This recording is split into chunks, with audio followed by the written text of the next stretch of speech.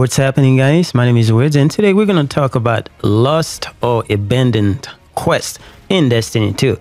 So first of all, let's go to the quest tab. So if you lose one of your quests or you abandon it, or you forget that to abandon it and you want to know where to find it, so first place you need to check is make sure that it is not there. Sometimes they can be confusing and you may not see it and you think you lost it because you forgot the name of it and what it pertains to. So now the main quest tab, you can see all the quests that you got going, but you can also go in individual tab to see the quests also there for the respective season or respective DLC or whatnot. So you can just go do that and check it out from there.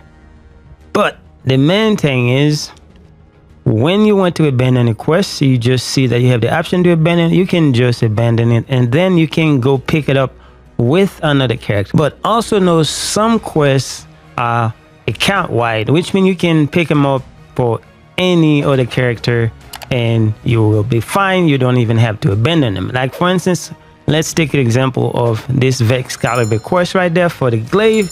Now if I go to destination and then I also go to the EDZ, and then you can see that I have the quest going right there and I still got to complete the catalyst, but it's still there and I'm on my Titan right now. As you can see, I'm on my Titan and that's what I got going. Now if I were to abandon any of the quests and then just so I can pick it up later, or whether either with the same character or with another character, then I can just go come here. Now this is not the only place. You can just come here and then you can see all the pertaining quests for that character. Now if I can check the exotic ones and I can see what I have that I have abandoned, if I want to pick them back up, then I can. Now some quests are just specific to that character because you probably have already completed them with another character, then you probably stay on this one character that you haven't completed with because you abandoned it with this character. And as you can see, some of the past quests are also here. Again, the quest archive is here for you, so you can just come and get it from the tower. But this is not the only place. I will show you another place when I switch to my other character. So let's go to the Warlock real quick. Now, as you can see, I am currently on my Warlock, just to show you. And I am currently in the Helm. There is also a Lost Archive in the Helm. So you can just come here and you can see abandoned quest here. Now, as you can see right now, this is different from when I was on my Titan. Like I was saying, some quests are specific to certain character, especially if you already completed them with said character. Now, the example that we're going to talk about when we were on my Titan is the quest for the Vex Caliber. As you can see, it is not here on my Warlock because I did not pick it up with the Warlock. However, if I go over there,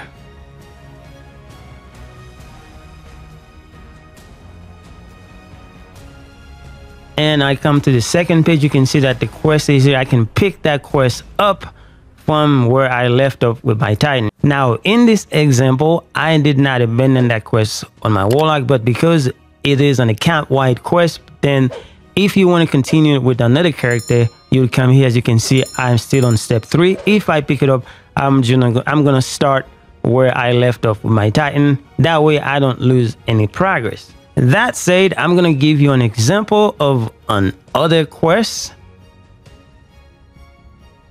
As you can see right here, I have this quest right here, and that's for the Obelisk fusion rifle. So I'm going to abandon this quest real quick. Now that I've abandoned this quest, now I can go to the kiosk and find it and then just pick it back up.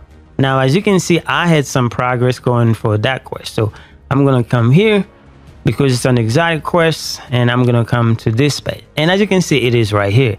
Now, you see, I lost all progress, but I'm still at the same step. So once I pick it up, I'm just going to go back to the quest tab and then the quest is here, but I lost any progress that I was making. As for instance, I have about 30 or 26 combatant, I don't remember, but now I have 0. So you starting from the steps, but you lose some progress if you didn't complete that step. So that's one thing you have to keep in mind, but at least you have the quest back and you can continue on and you can just continue to make progress. So remember, when you abandon a quest, or if you think you lose the quest, the first place is to make sure that you double check in the quest tab and you see if it's there. If it's not, then you also come to the archive and then just check whichever tab that it pertains to, and then just check it out from there.